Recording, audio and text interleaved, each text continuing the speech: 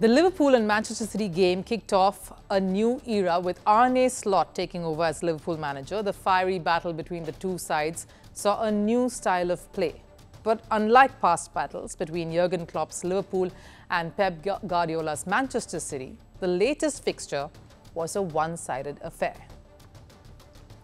A lackluster Manchester City, in fact, lost to a confident Liverpool 2-0, adding more misery to an already under-fire Guardiola. This was the 6th defeat in 7 matches across tournaments for the Spanish manager. And during the game, the once invincible Guardiola was mocked and booed by Liverpool fans.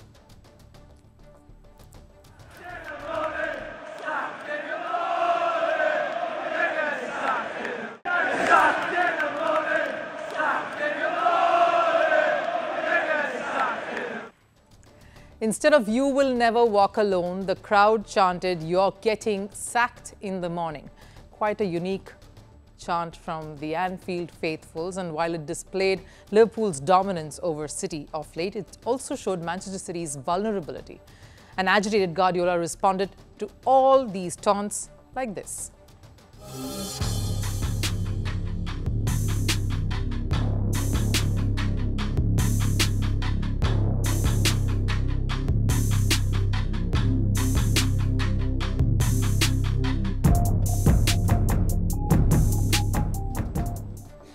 Now, Guardiola might not have indulged fans in this manner during his glory days. Sure, his touchline antics have always been famous. So too his verbal battles with opposition players, referees, managers. But never did he get into an exchange with fans. The fact that Guardiola had to defend his poor run by showing the number of Premier League titles he's won with Manchester City kind of showed the pressure the manager is finding himself in. Listen, I'm so proud for my 6 Premier Leagues against that team in the previous teams. I'm so sorry. I didn't expect Anfield with 0-2 start to Chants be sacked. But maybe in Brighton, they did it, so I understand. But Anfield, I didn't expect that. And while Guardiola tried shutting out the noise at Anfield, the internet, of course, didn't go easy on him. Many even saying that the 6 figures denotes the number of losses Guardiola has incurred this season.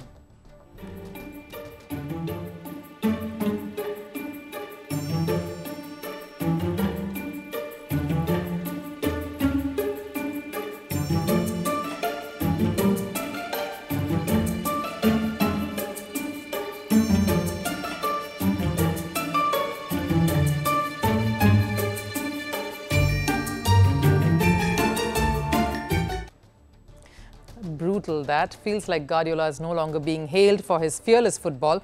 The only talk going around, in fact, is how long will Guardiola's losing run continue? And this time it's hit him hard. In the past, we've seen Guardiola stay confident in his approach, turn the tide in his team's favour despite a bump. But now the same Guardiola is being asked to take his words back. I have to pull myself now. So it's not excuse. Rod is not there. What do I have to do? Cry all the time because Rod is not there? Or the 4 central defenders have not been there for a long time in the last month? I have to find a solution. I have to find a way to do it. And this is, I'm trying every day. Guardiola says he's trying his best every day. The words, of course, showing how desperate Guardiola is becoming. He really wants to bring back the dominant City side he always had. He admits that the over-reliance on one player was probably one of the reasons behind their slump. So feels like Guardiola is at least realizing there is a desperate need of a revival, and very soon. Something his arch-rival Arne Slot also feels could happen. You feel sympathy or empathy with the managers that are in a really bad place. Pep has won so many things. And he's shown so many times already. That's why the league is not decided in November or December. No one has to feel empathy or sorry for Pep, maybe for other managers, but not for Pep. He's won so many things and he will be able to bring City back. Slot seems to have more confidence in the Manchester City boss than his own Liverpool fans, but that still doesn't change the fact that Guardiola requires a massive change in fortunes. Because with every loss, Manchester City aren't just seeing the title drift away from them, but the chances of qualifying for the Champions League too, because in a rare turn of events, if Guardiola's City are out of the top 4 in the points table, if the losing run doesn't cease, they might miss a berth to next year's mega event. So if a comeback is loading, Man City boss has to make it happen now. Guardiola needs a Christmas miracle to blow away the snowy fortunes that City is experiencing so far.